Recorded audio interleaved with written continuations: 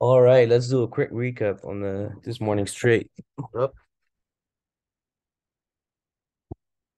So I didn't take this trade. This is my first officially um journal test trade.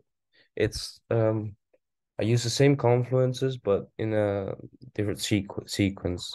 So what happened yesterday in the recap, I told you that either I want to see price break bullish and we look for a long trade from this range. And as you can see, we did we tap in actually?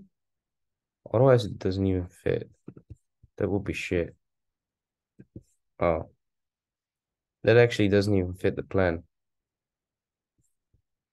Okay, that's stupid. I missed that. That's dumb. That's dumb. All right.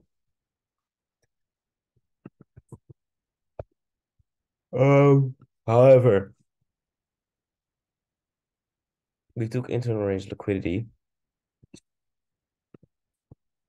and then what can we see? We took this internal range liquidity on the other feeds, data feeds. We also took this low. We got our bullish break of structure. Then we got our early buyers, and while usually we take the like, let's see, let's see. Usually when we get this,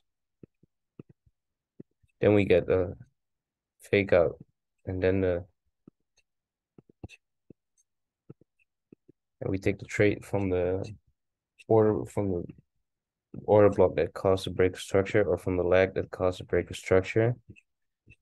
So now we got the break of structure, but then we got the early buyers. So it will be like exactly like this. Bearish downtrend. I'm gonna make it slightly different. Break of structure. Early buyers. Entry.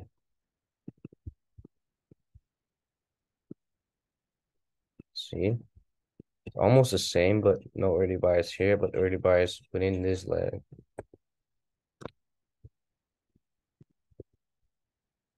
Yeah, that's what happened. Nice trade. Targeting Asia low, Asia highs. I always target just below. Even missed that, but 1 to 5 hit easily. I'm just gonna how do you call it? I'm just gonna journal it and follow this together with my 5-minute direct entries. Uh, One thing though is that we didn't reach the premium or the discount, which is something I missed, and that's actually shit. And it's good that I do this breakdown so I can see now that we missed that.